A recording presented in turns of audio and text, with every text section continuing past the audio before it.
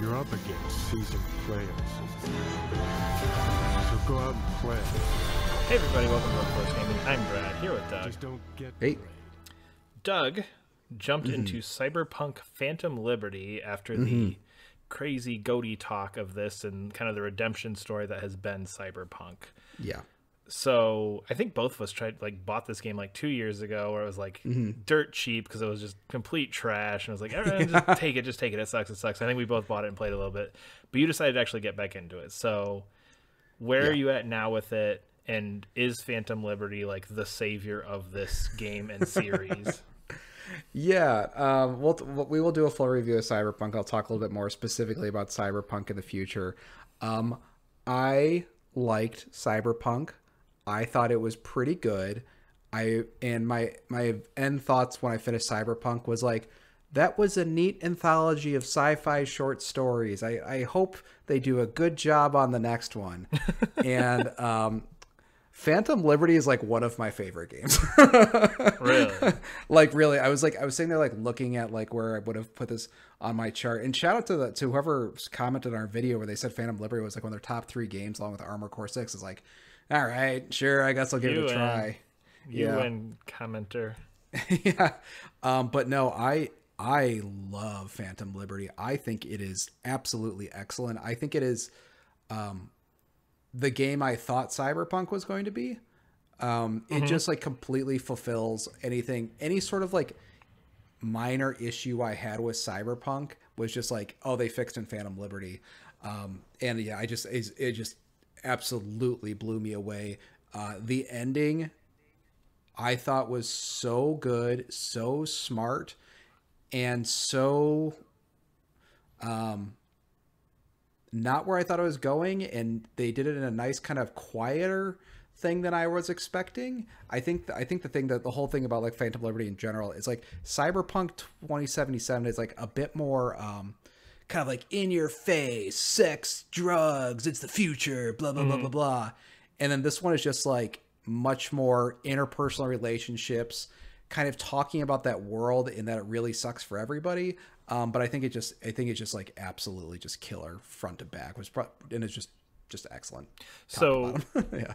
So improvements. So where are our improvements here? What are the things that are better? You kind of mentioned that the story's better, but is it because it's tighter? I think we've talked about that before, where a lot of these expansions, big DLCs now feel they're taking these games and just tightening everything up and kind of fine tuning. Is it that?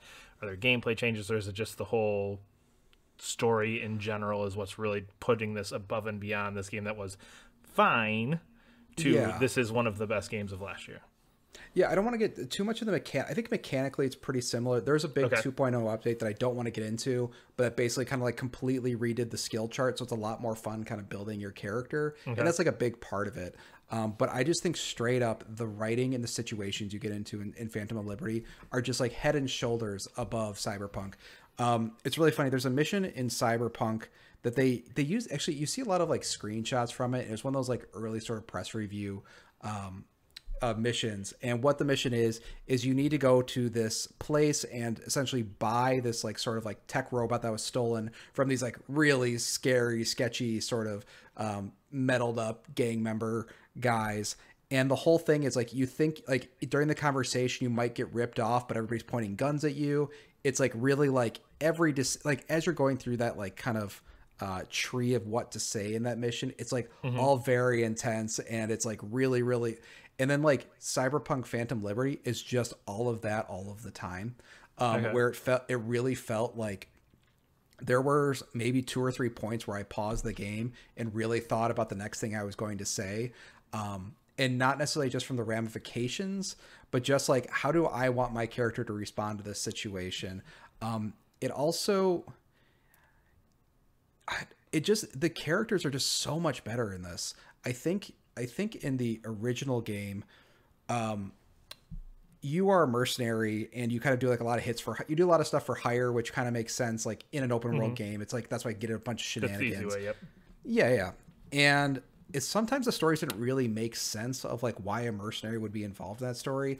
Because I feel like a lot of Cyberpunk 2077 was them trying to like explain the world. So they'd show you something that kind of like so you could like, oh, that's a part of this world. Okay, that makes sense, and that's why we had this interaction. And sometimes it felt like a little bit more like, I like sci-fi that's kind of allegorical, but it felt like a little like too allegorical sometimes. And but basically, Phantom Liberty is kind of like assumes you know all that stuff. It's like, okay, all of these things exist in this universe. How can we create a really interesting story that picks and pulls from the interesting aspects of this universe? That's what's like already pre-established. It's like, it's like the season 2. Like we don't need to introduce you to the world. Yes. We can just dive right in. Here's your deal. Here's the thing. Like we're not going to spend 20 minutes explaining this. It's you know that. Here's the fun. Yeah, exactly. And like it can just, and it for some reason, like Cyberpunk, the original game didn't really feel well defined. It felt like a game trying to find its way, and in this one just like so solidly feels like a not original. I mean, it feels original for sure, but it just feels like it's really putting its stamp on what it is.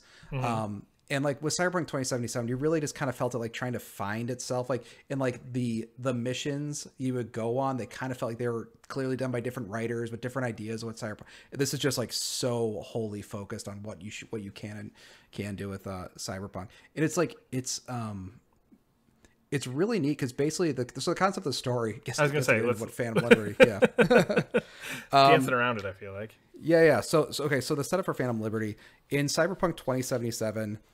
You kind of have to understand like just the baseline of Cyberpunk 2077. You implant a chip in your head, and that chip had another personality in it, Johnny Silverhand, Keanu Reeves' character, who's like slowly eating away at your brain and will eventually just replace your body entirely. In the main game, you're just looking for a way to fix that. And there's like maybe 2 or 3 major options. And then this DLC is essentially like a third or fourth option. Okay. So it kind of just, anything that happened in Cyberpunk 2077 after the point of you putting the chip in your brain, like doesn't matter. It's so wholly separate, which I thought was really interesting. And it all takes place in this town called Dogtown, which is very much more Blade Runner-y vibes. And the concept of the game is it's this more dangerous area of the cyberpunk world. It's like a lot of like shanties and stuff, super detailed, a lot more fun to walk around in than kind of just the square blocks around the main city. Anyway, the president crash lands in that city, very similar to oh god, what's that movie? Escape from New York. Yeah, yes, exactly. It's very similar to Escape from New York. And you get contacted by one of the president's let's say allies, and they're like, if you save the president, I have a way to stop what's going on with your chip and brain and all that stuff. So it just follows that path, and like nothing with the other side. Like Cyberpunk 2077, all the main plots are like totally different than that.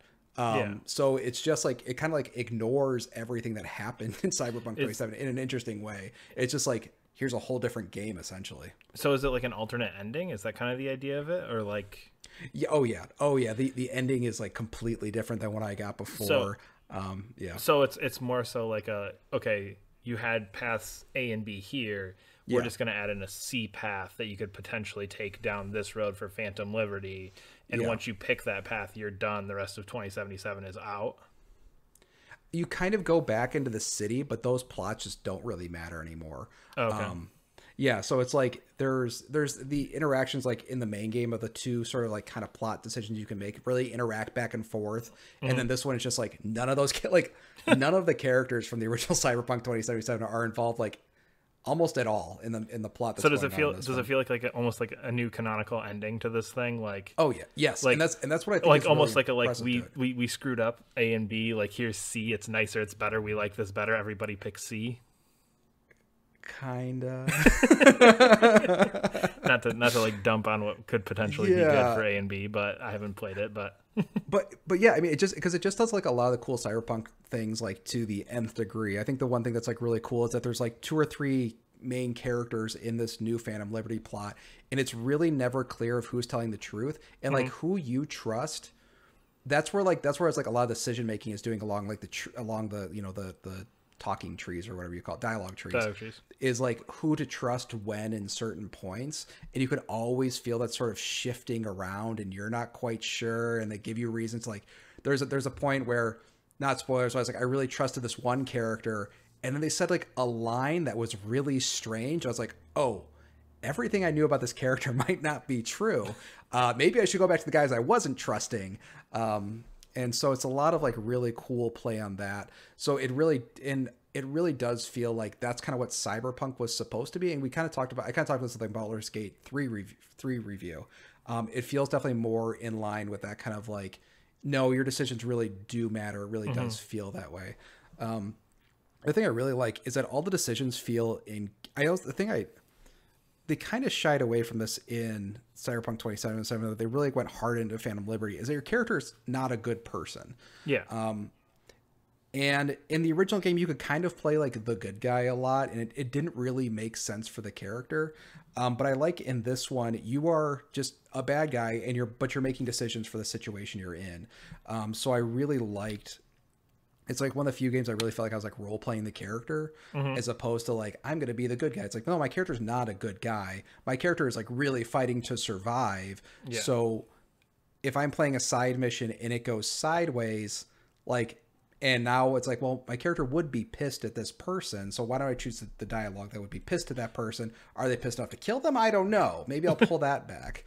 Is there a good option, or is it like, there are good options, but the good option is like to not extort somebody for money. Like, so for example, so it's like I can like kill you, chop off an arm, or just scold you for a minute. Like none of these are like good things, but yes, exactly. Or like, yes, instead of killing a guy, like I'll have him pay me off. But I really liked that, not like role play. And again, like your character is a bad guy. But they're not like a psychopath or anything like that. They're just kind of a jerk. So it was fun kind of playing the jerk. And then that's kind of Phantom Liberty like leans into that. And that's sort of like, it's not really gray because gray is like from light to dark. It's just kind of playing in this like dark area, but it's so much fun doing that and playing that character. Because you kind of have to let go, I think, in this game of like, what would I do in this decision? Because like, unless you're a shitty person, you're just not going to be in these situations. These options don't matter. Yeah, exactly. And so I found it so much more fun instead of pulling back all the time. It's like, well, no, if you push for it. And the thing that's fun about the game is it allows you to push. In another game would be the bad decision. In this game would be like the second to bad decision. So like in another game, if I call a character an asshole, they're going to be mad at me. But in the Cyberpunk world, people are kind of like ribbing each other back and forth all the time. So right now, this character I really trust, I'm really mad at them. I can do all my scream and yell at them options, but at the end of the conversation, you still trust each other. Got it.